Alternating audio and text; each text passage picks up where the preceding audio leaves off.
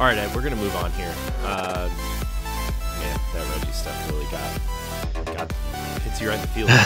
Yes. Also from Nintendo Life, some more kind of bad news. Well, not really bad news, but this comes from Nintendo Life.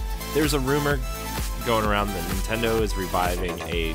Well, the rumor, it's not a rumor that they're reviving a dead franchise, but the franchises that they're rumored to be reviving. Don't get your hopes up about Project Hammer or Scalebound making a comeback. The rumor earlier this week was that Nintendo was working with Platinum Games to revive Scalebound, and then another one was Project Hammer, which was originally shown off for the Wii. And so I'm just going to read this article from Nintendo Life. Earlier this week, we reported a rumor about Nintendo's plans to revive a dead and buried game. The rumor stems from a comment made by Game Informer senior editor Imran Khan on last week's Kind of Funny Gamescast or Games show. According to the source, Nintendo has intentions of reviving a certain project, even though it was, quote, officially canned.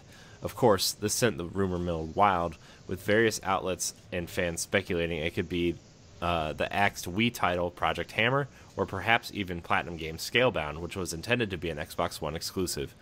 At the time, industry insider, video game historian, and Nintendo Life contributor Liam Robertson chimed in on Twitter to have his say, and after a handful of requests, he's now published a video discussing blah blah blah below, blah blah blah blah blah. To be blunt about it, Mr. Robertson is certain Project Hammer will never return, citing it as a, quote, catastrophe for everyone involved in the development process. As for Scalebound, Mr. Robertson has enough sources at Platinum Games to get an idea on what's going on, which makes it hard for him to believe the game would ever make a return, even though he does think there is still a very small possibility it could. His main reasoning as to why it would not happen right now, though, was tied to how it was very, quote, personal to a number of former employees.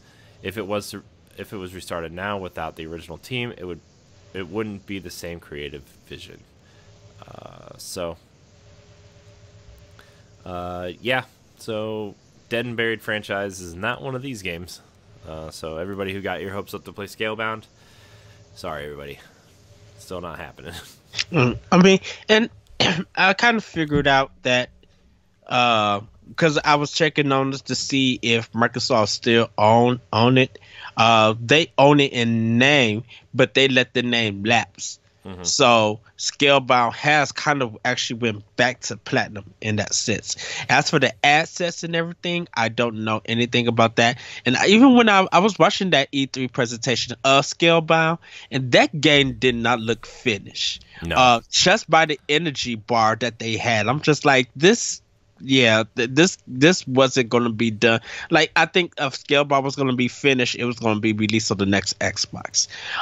Project Hammer, that one came to mind because of it being showcased, like the pictures and stuff, and we just didn't hear nothing else about it.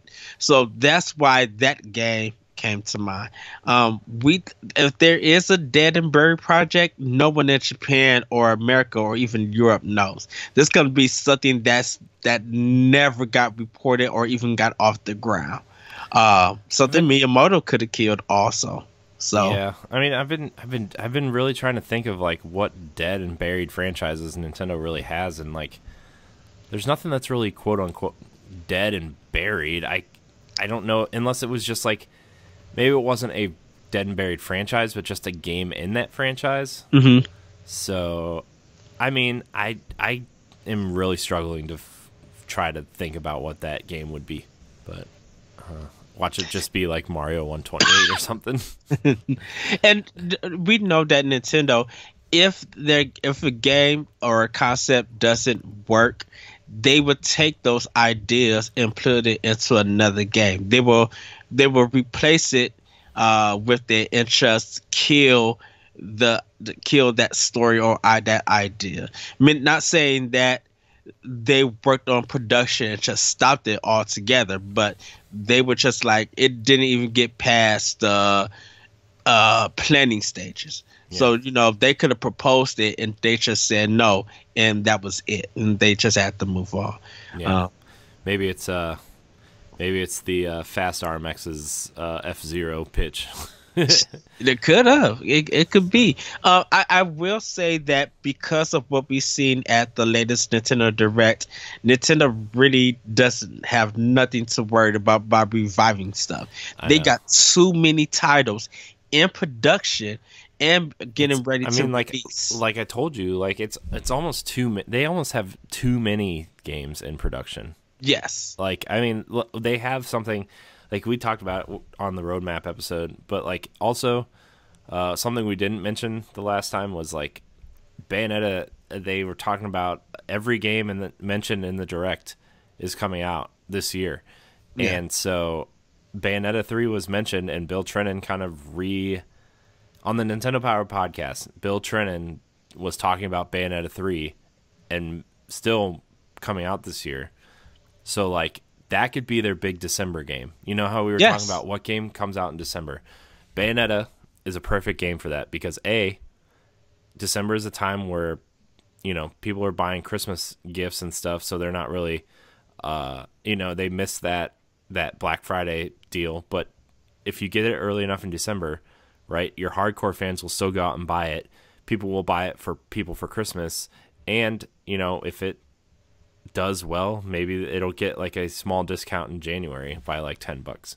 So, and to me personally, it still could be in the running for Game of the Year. Like Game of the Year nominations, to me personally, do not end till almost the week of Christmas. Or that's why we do our Game of the Year episodes like the last week of the year, so we can kind of. I mean, I know not everybody's like that, but that's why we kind of do it that way because we want to include everything that came out that year. Right. So, we'll see. But yeah, sorry everybody who wants to play Project Hammer and Scalebound. You're gonna have to